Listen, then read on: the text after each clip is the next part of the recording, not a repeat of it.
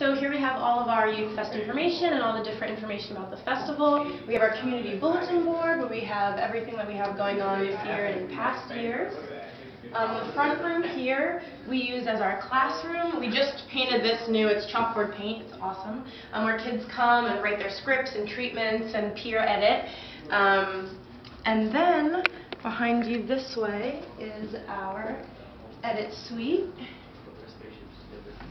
where we have students come and work on their projects that they're shooting for us. We also have our rental equipment available for free to students that are participating in our programs.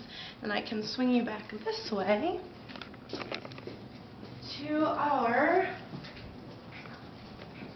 offices, where my colleague George and I make everything happen. Nice. I like it. It's fully decorated. And it is, yeah. We just got these pictures in a little while ago. We're really excited about them.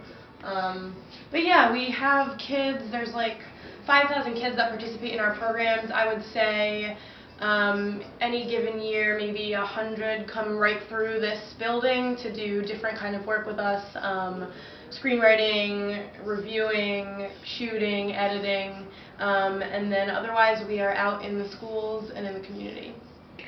And where is this apartment half of the building? So this is our bathroom. We're going to keep the doors closed. Yes, that's This is our bedroom.